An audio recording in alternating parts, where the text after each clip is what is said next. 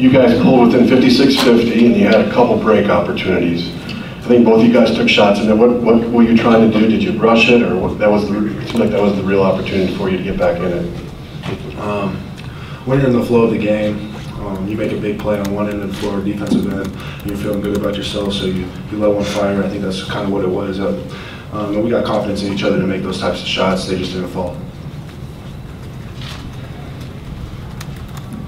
For either player, defending the three-point line, they seemed to get going early. What were maybe some of the breakdowns, and how tough were those threes after they were hit at different points of the game? We know that some of their players, big emphasis on the three-point line, but really away from Purdue away, they really rely heavy on their post players, so we were kind of crowding and digging deep, especially on Williams, because I think he accounted for 20% of their shots, and so we tried to take him out of the play and then kind of let out some shooters open.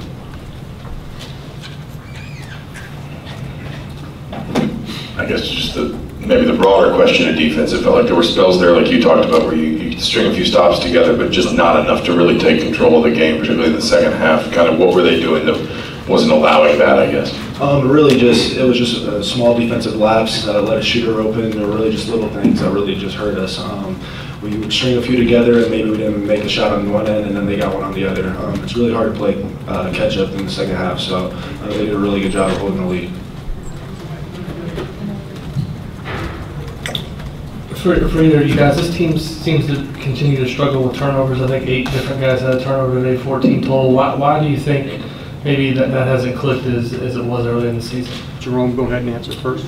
I just think we just need to slow down when we get on the court. When we get out there, we just need to realize it's just us and it's just another game. So we just got to be more comfortable when we get out there.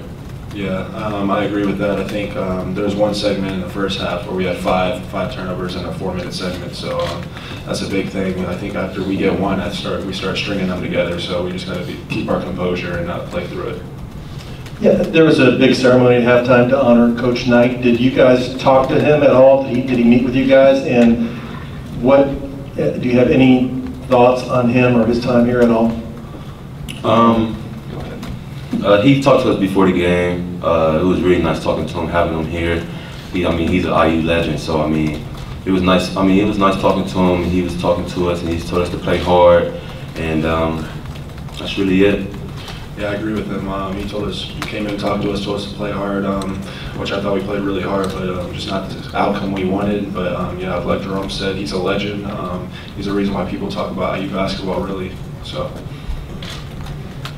For both of you guys, do you feel effort, did you match their effort for all 40 minutes, or maybe were there lapses there, or was it more execution as opposed to effort in your eyes? Purdue played real hard. I guess we played hard too, but they played harder this game, and we just got to find a way to come back from it. Yeah, I don't think it was an effort standpoint. I think we played hard. I think we knew what was at stake, especially against a rival opponent.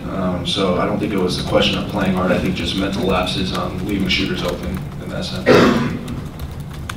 Okay, anything else for the players? All right, guys, thank you.